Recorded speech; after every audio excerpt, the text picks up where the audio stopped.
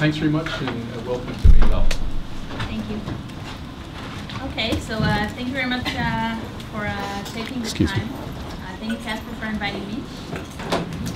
And today we will talk about non-dilutive funding sources for businesses, for industry, that basically reach out and go beyond the SBIR program. I'm a Director of Business Development at the FreeMind Group, and I guess just before we begin, just a show of hands, who here has never ever submitted a grant? Okay. Or has been involved in submitting a grant? Okay, so the same thing. Wonderful. How many of you submitted SBIRs? Okay, how many submitted non-SBIR grants? Okay, now the tricky question. How many of you submitted non-SBIR grants for or as a part of an industry research group? Okay, wonderful. Okay, so this is us. Hi, welcome everyone. A bit about FreeMind, just before we begin, to explain what it is that we were invited to talk today. We've been around for about 18 years now, since 1999. We have about 60 full-time employees and a very diverse client base. First of all, a lot of academic institutes, big research institutes, but we do most of our work with the industry. So we do, as Casper said, only life science related work. We work with very small companies, one or two people just fresh out of college with a great idea. Some of the large names as well, big pharma, of course. We submit around 500 grants in government projects on behalf of our client base every year, and help our clients win about $100 million in awards per year, sometimes more. And today, I guess the first thing that I would like to get out of the way is a common misconception that if you have a startup, if you have a business, all you can do in terms of non-dilutive funding is submit SBIR or STTR grants. That is absolutely not true. The SBIR STTR program is a great program. We love SBIRs, we win SBIRs, but that's just the tip of the iceberg, and that is what we'll be addressing today. So very generally speaking, when we're talking about non-dilutive funding sources that come from the US, we're talking about a $50 billion pool every year. Most of it comes from within the NIH. And the NIH, of course, and I'm sure you all know the NIH, is basically a combination of 27 institutes and centers. I have some letters there that I do hope that you recognize. There are other HSS organizations such as BARDA, which is the Biomedical Research and Development Authority. We have the FDA, we have the CDC, we have the National Science Foundation that do a lot of work with companies, both as a part of their SBIR program, but other programs as well. We have the Department of Defense, the DoD, and within that we have the US Army, we have DARPA, DTRA, the congressionally directed medical research programs, and of course private foundations as well. There are so many private foundations. Basically, any research topic that you can come up with probably has some kind of private foundation to look to. Some of the main ones are the Michael J. Fox Foundation, Bill and Melinda Gates Foundation, and of course many more.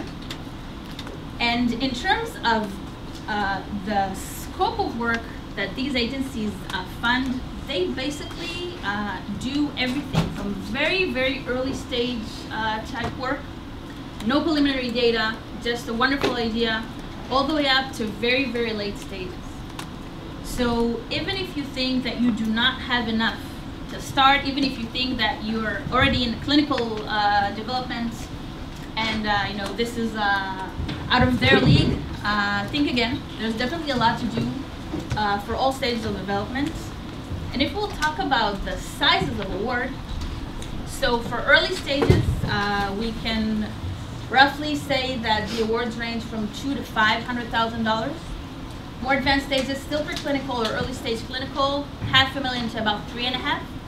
But if we move up to more advanced stages, it can be much more than that. And by much more than that, I'm talking more than $100 million in awards per project. These amounts are definitely out there. The important thing to think about is that it has to reflect the scope of work that you're suggesting. Another way to look at it is through the different, I guess within the different stages there are different number of opportunities. So when we're talking about very early stages, there are a lot of opportunities out there, much more variety, but the success rates are lower, mostly because a lot of people that are not very experienced, did not really think this through, just started submitting. It doesn't mean that if you have a very early stage project and you're submitting, your chances are low if you are good. So this is definitely something to bear in mind. As you progress, as you move on and submit projects that are more advanced, the success rates are much higher. It's pretty, I guess, intuitive if you think about it. You cannot submit a phase 2 clinical trial if you do not know what you're doing and if you're not experienced. So the success rates definitely definitely range if you compare the different stages of development. And I would like to zoom in to the NIH budget for 2017. Trump just increased it with over $2 billion. But the more important, I guess, piece of information that I would like you to know is that most of that goes out to fund extramural research. So for 2017, we're talking $28 billion just to fund projects. And if we'll zoom into that even further, this is the categorical spending of the NIH for 2017. $6 billion for oncology, another $6 billion for neuro indications, infectious diseases definitely. But the take-home message here from this graph, and I'm sure it's not, don't read everything, that's not the point. But the point is that any project that you can come up with within the field of life sciences will probably be funded by the NIH in terms of their scope of interest. So if you do not do something involving oncology, that does not mean that the NIH is not the right place for you. And a few statistics. So research grants for for-profit organizations within the US, domestic organizations, you can see that definitely the NIH has a pretty significant portion of it. But having said that, a lot of the money comes from other sources as well. So it is very important to reach out and try and find out what else is there excluding the NIH. Another something that I would like to show you is that out of these awards, some of them definitely come from R&D, from research grants, but there is a very significant portion coming up from non-grant type of awards, government contracts, broad agency announcements. These are definitely significant amounts of money. And definitely, you know, the reason that a lot of you know the SBIR and not other things is that most of the industry funds itself through the SBIR STTR program. The thing is that it doesn't have to be like that. Although the SBIR STTR programs are wonderful, they only have a fixed pie of a little over 3% of the entire budget of these agencies by law. It will never be more than that. But everything else, the entire amount is definitely open for businesses, and that is what we'll be discussing today. So the reason that FreeMind, the reason that we feel that research groups that are from the industry need to focus on non-dilutive funding is that $1 through these types of mechanisms is worth much more than $1. The Milken Institute showed that for every $1 through these non-dilutive funding sources, government sources, a company within the next 8 years or so is likely to win $8.38 from the private sector.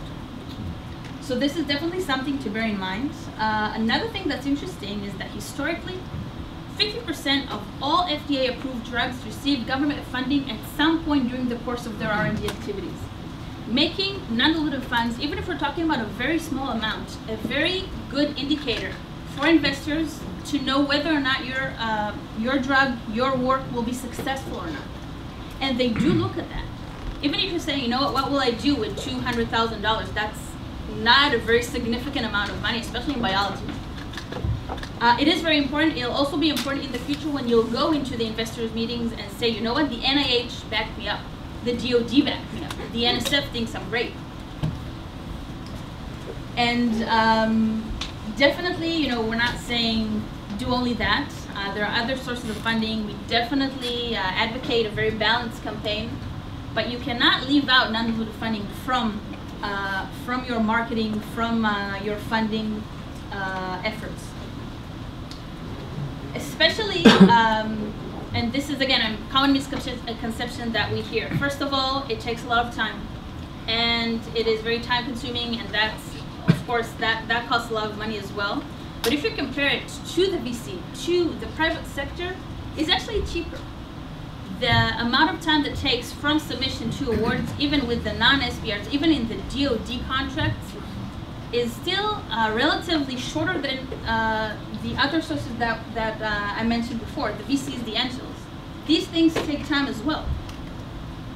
Can you guys see that? So I wanted to show you a few examples from some of our, I don't want to say our success stories because we've done nothing, but some success stories that we were fortunate enough to see up close. So the first one is a company called Cubist.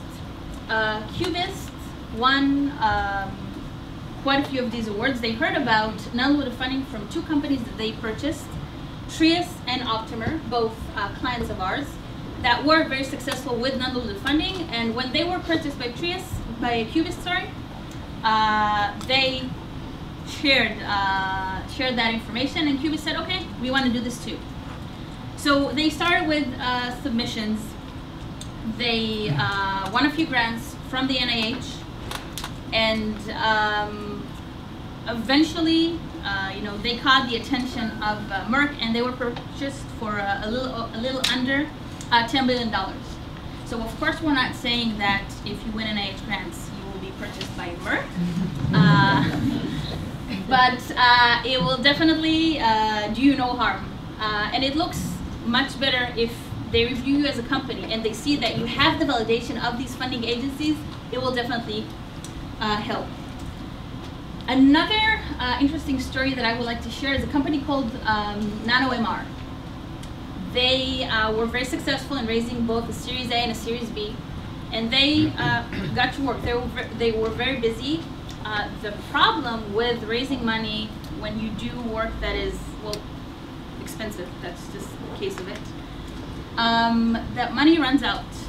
And right when they got to the make or break point, they submitted a pre-application to BARDA. They were invited to submit the full application, and then they came to us and said, you know what, if we're not winning, if we're not going to win that specific application, we can just, you know, shut down the lights and go home. We will not be able to continue on, which is unfortunate because we know that we have something great. We really want to do it. We've been doing it for a few years now, so please help us. And we said, okay, no pressure. That's how we prefer it. We submitted the grant. We won the grant. They were very, very, very happy. It definitely enabled them to continue on. They then raised a lot more, and they are live and well today.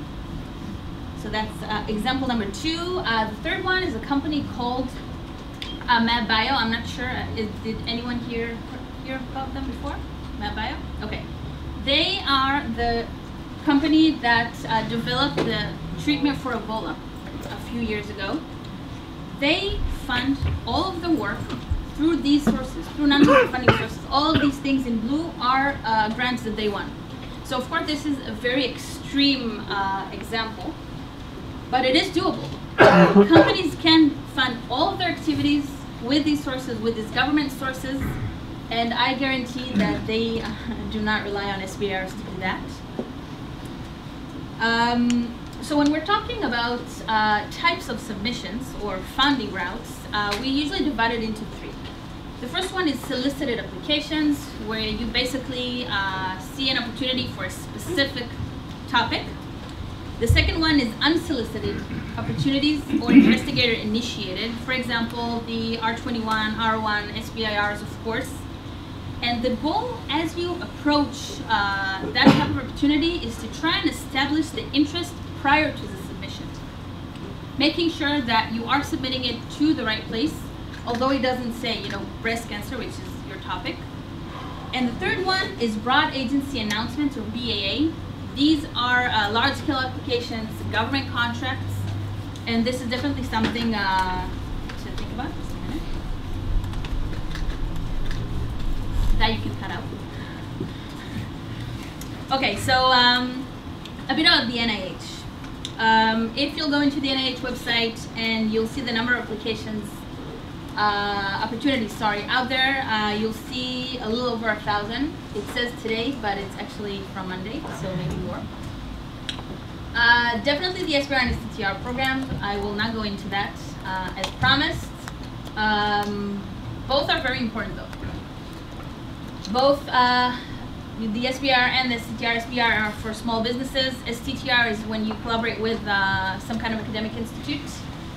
So these are the SBIR solicitations, just to make sure that everything is organized. Two other very important mechanisms are the R01 and the R21, considered very appropriate for academics, and a lot of people that do wonderful scientific work outside of academia do not try and submit R01s and R21s, which is very unfortunate because companies win R01s, companies win R21s.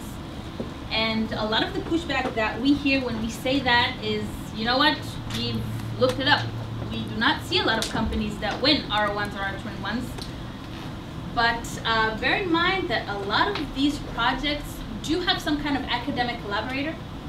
So if you're doing something with Princeton, I'm sure that you'll say, okay, my company is small, but they're Princeton. Let's just say Princeton as the PI. But the work is ours, we do everything together, and then you look it up in the reporter and you see Princeton. That does not mean that Princeton did the work. So definitely look up R01s, look up R21s as well. Don't disregard these parent solicitations. About 70% of all funds that the NIH distributes is through parent R01s, R21s, and SBIRs as well, by the way. This is the R21 omnibus solicitation.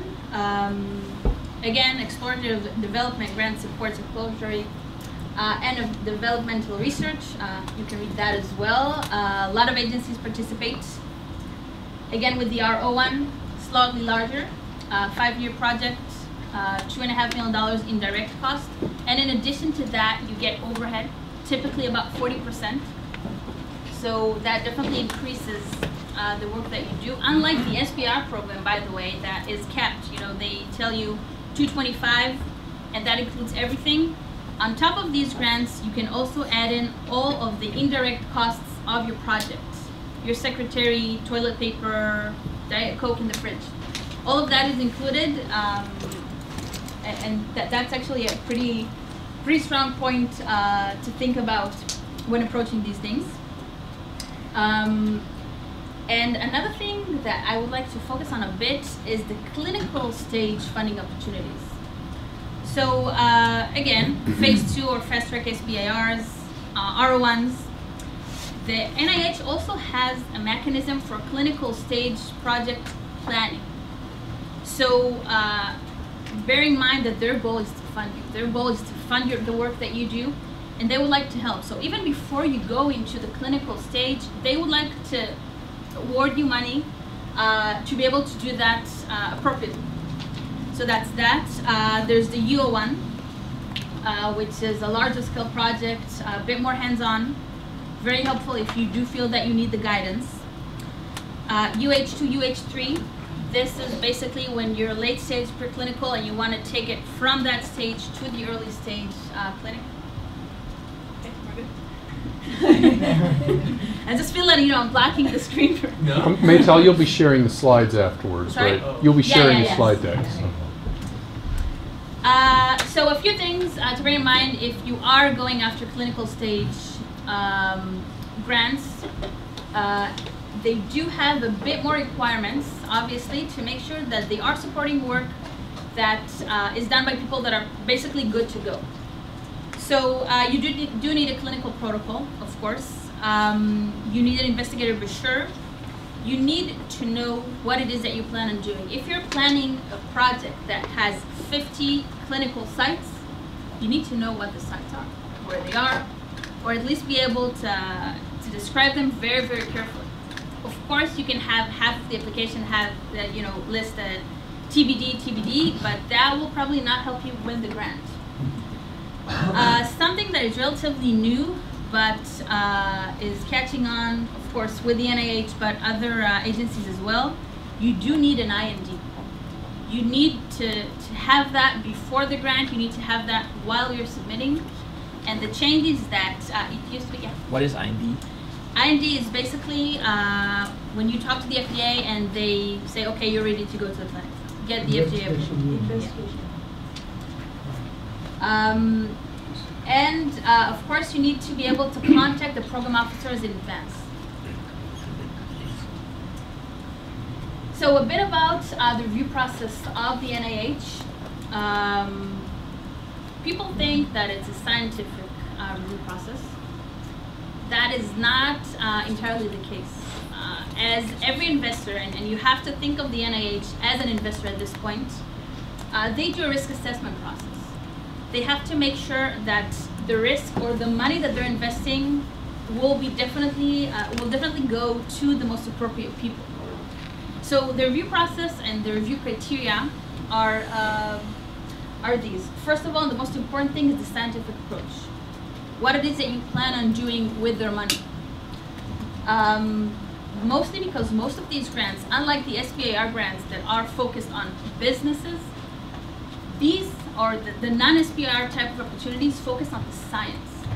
So then you really need to make sure that the science is solid, that you're asking a question that is important, that you're suggesting a solution that is very innovative. It's not just about asking the right question, it's about doing it in an exciting way. That is what they want to do. They want to advance exciting science, innovative science. And that is why they will also award people that have very strong leadership. So the people, the team that you'll assemble for the project is also very much important. And the last one is the environment. Where will you be conducting the work? If you're suggesting a very microscopy-based experiment and you do not have a microscope, that's unfortunate. I mean, they will not trust the fact that you'll be able to see the project through. So that's the NIH. I would also like to talk a bit about BARDA, the Biomedical Advanced Research and Development Authority. They basically they have a pretty impressive budget. They fund clinical stage projects, and the goal of BARDA, the agency itself, is to help the U.S. citizens be protected against nuclear, chemical, biological disasters as well. And they have 3 open solicitations. The first one is basically to combat pandemic influenza. Second one is for anything, again, development of chemical, biological, radiological, and nuclear medical countermeasures. That's the second one. And the third one is for technology.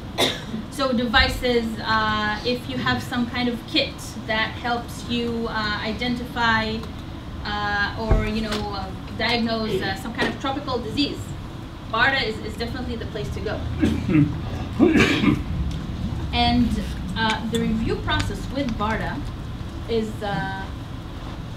basically a little different if you compare it to the NIH, and it's basically divided into 2.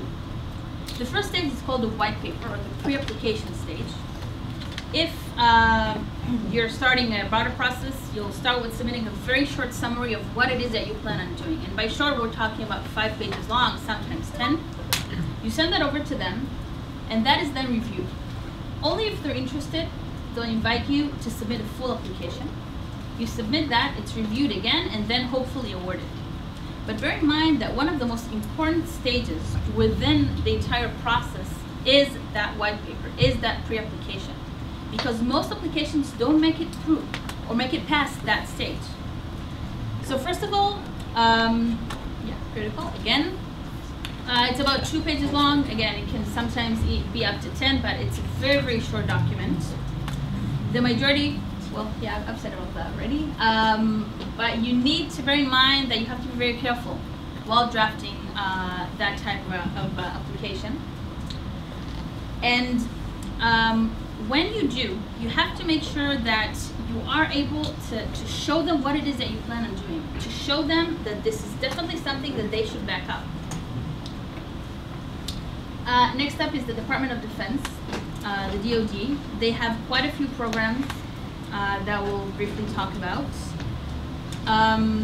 So it has everything going. So it is not very well known, unfortunately, but the DoD supports scientific work that has something to do with combat-related situations, of course, but they also take care of veterans and their family members. So if you do not have something in your pipeline that resembles something that the Army can use, that does not mean that the DoD is not a good place for you to submit to. So, and we'll go into some of that later on. Next up is the FDA. They also do quite a lot of work, research, clinical stage research. And they do phase 1, 2, 3, up to $2 million, orphan indications. So this is definitely something to bear in mind. The deadline is in February 2018, sorry. But if you do anything that is considered an orphan indication, definitely look them up. And another program that I would like to talk about is the CDMRP, or the Congressionally Directed Medical Research Programs. They do a lot of work, both preclinical and clinical. And I just as an example, I showed you a few of the clinical stage funding. So basically, their scope is incredibly wide. Just a few examples for this year's budget. They have a wonderful oncology program. They usually fund it with a little over $300 million every year. They have a very strong breast cancer indication. They also have a general oncology program as well. A lot of neuro-related indications. They have a general medical research program, $300 million as well, that funds so many topics, and we'll have that in the next slide as well. Spinal cord injury, vision, Alzheimer's and Parkinson's disease, and generally speaking, anything neurodegenerative related is also very much funded by the DoD, by the CDMRP. Yeah. By vision, you mean a display? Yeah. So thank you. Yeah. And sight and eyes and. Right.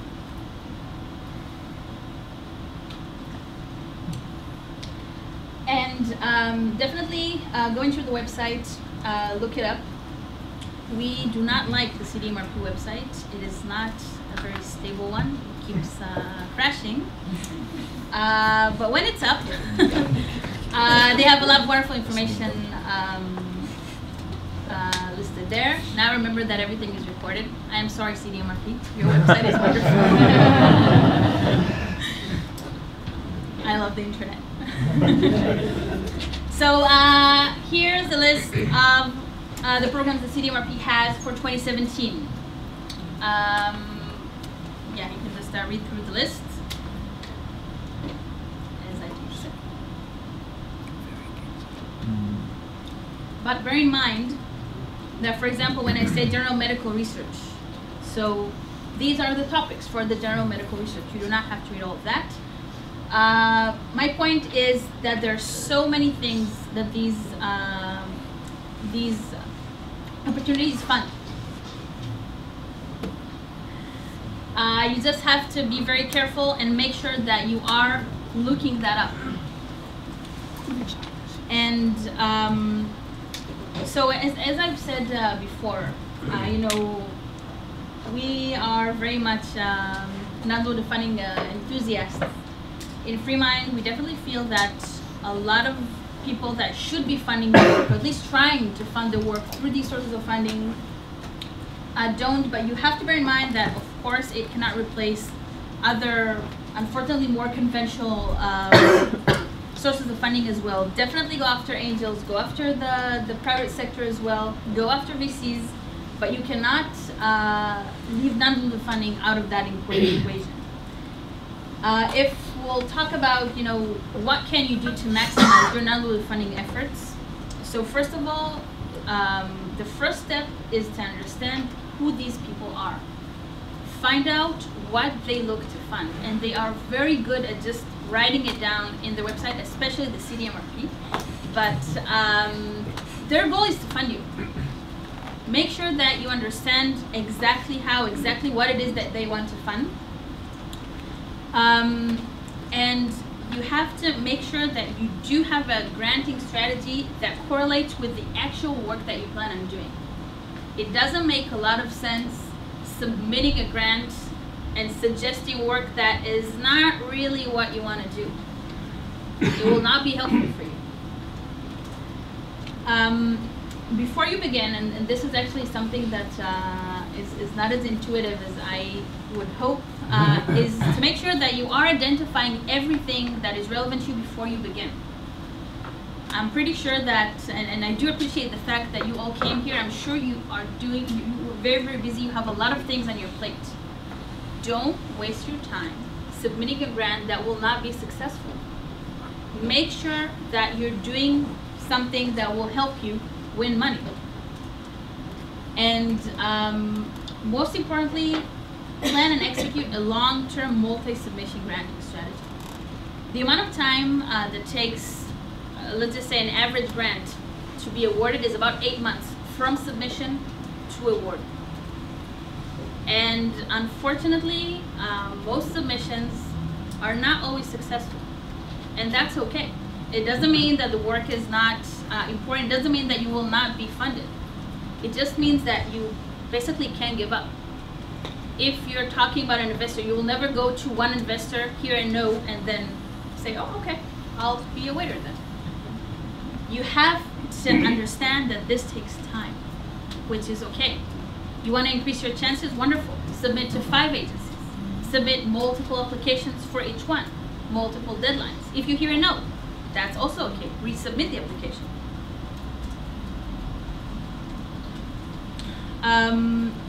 And another thing that is very important is for you to remember that the application is reviewed by a very, very experienced group of reviewers. So these people, they read through hundreds of these every cycle.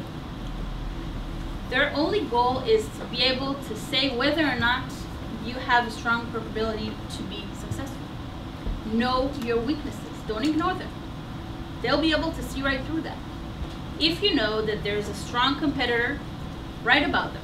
I'm sure you think that you're better if you're devoting your life to this. Make sure that you explain that to them.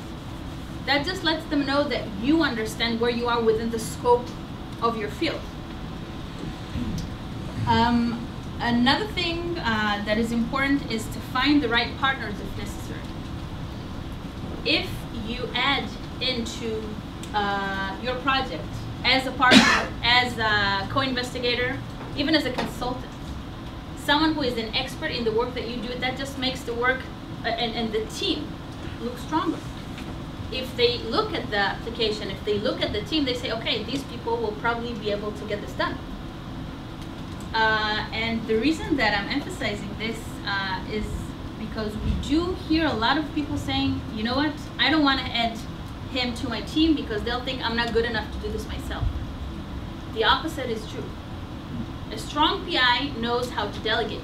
He knows how to cooperate with different parties within the industry, within academia. And again, you have to know the interests of the agency and the mechanism. We talked about very different pockets of money. Each one of them has a slightly different emphasis. You have to understand the differences. SBIRs are very industry related, very company related. If we're comparing them to R01s, they are more science related.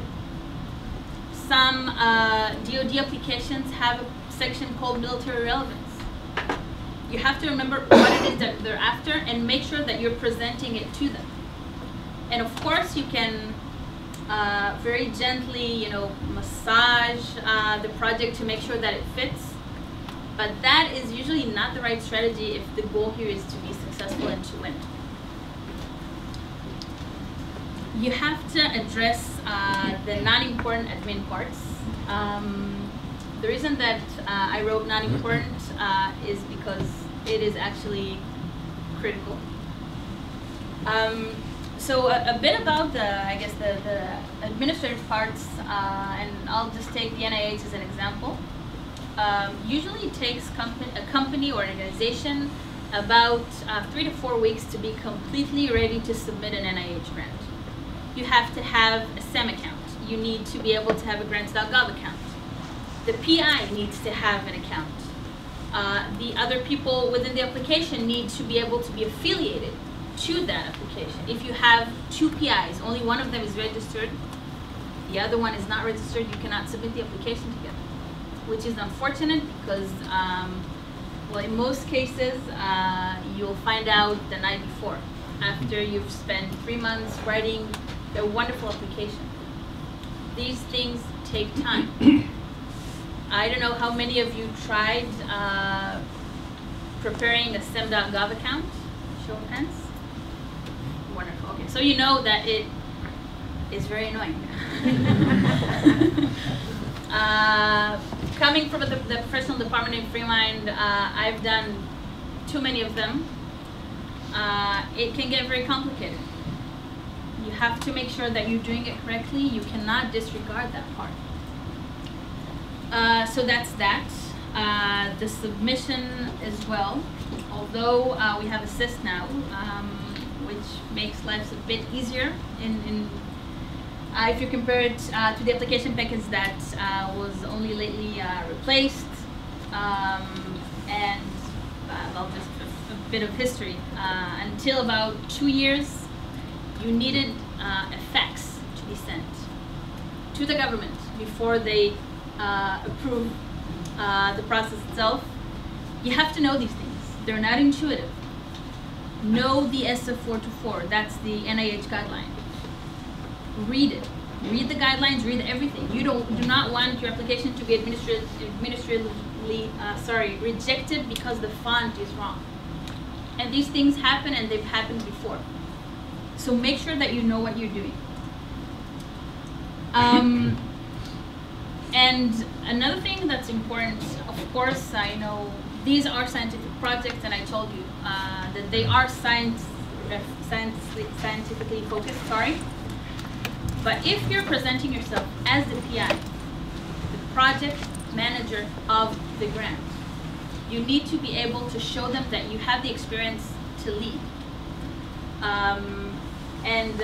Again, about a year, maybe 2 ago, the structure of the bio sketch within the NIH grants changed to make sure that you are able to explain better what makes you suitable to fund these things.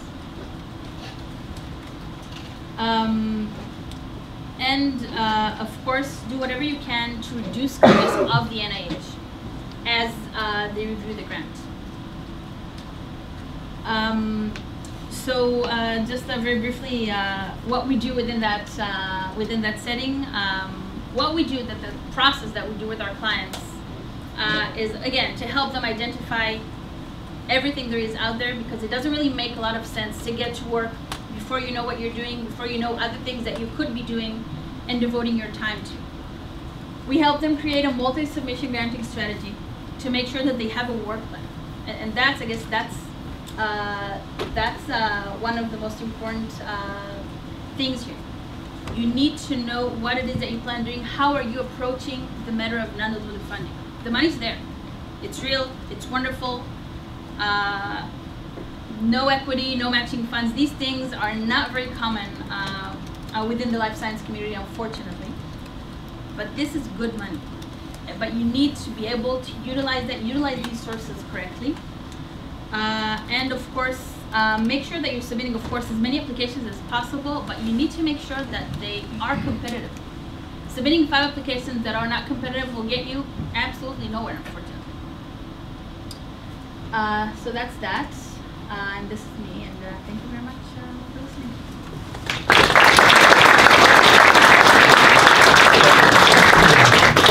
And if you have any questions. Maybe you can tell us a little bit more about what FreeMind does, and then how you interact with clients and what your...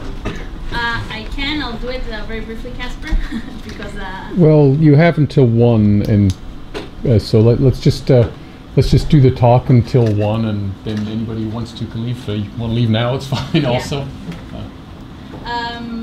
So what we do when we take on a new client is, first of all, have them talk to one of our client strategists, such as Dr. Bloom here.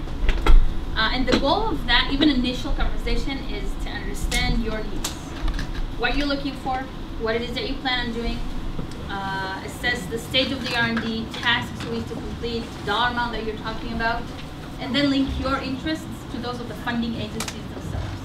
So we will talk to the program officers for you, get their feedback, basically understand what it is that they want, and link your interests to those of the funding agencies themselves.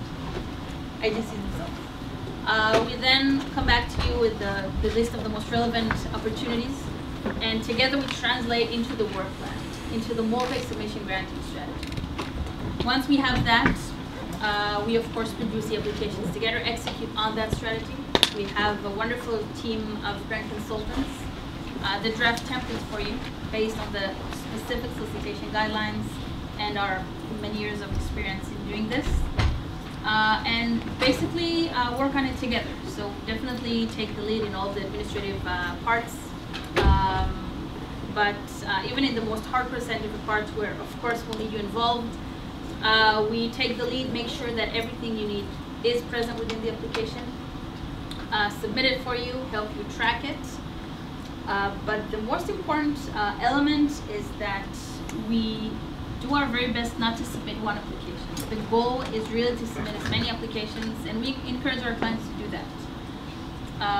Submit multiple grants to multiple agencies, multiple deadlines, because although writing grants is wonderful, it's a great hobby, and I'm sure you'll agree, the goal here is to be successful. And unfortunately, the best way we know to do that is really to submit a lot of them. Don't be afraid of failing. That happens, it means nothing. The worst thing that can happen is that you get a very, very detailed summary of what the reviewers, and again, these are the top experts in your field, and you get a very, very, very, very sometimes long list of what they think, summary of what they think about the work you do, the work that you plan. That is always useful. You can take that, you can incorporate that into the application and submit again. But the worst thing that people can do is to give up on the NIH and to give up on these sources of funding because they don't know them or because they feel intimidated when they see the guidelines. And just the other part of it, there was, what's your own business model? What are you charging your clients? So basically it's a combination of 2 components. I'm sorry. We said that this will not be a commercial. It's okay, it's a question. So basically there are 2 components. It's very success-oriented, the business model. We ask for a percentage of the grant, and there's a retainer component to basically allow us to work together for long periods of time. We usually begin with 12 months. And that just enables us to work, submit to multiple deadlines. The NIH, they have 6. The DoD has 1 for the CDMRP if you're doing breast cancer, so 2. But there is so much to do throughout the year. Yeah, that's, I guess, the combination of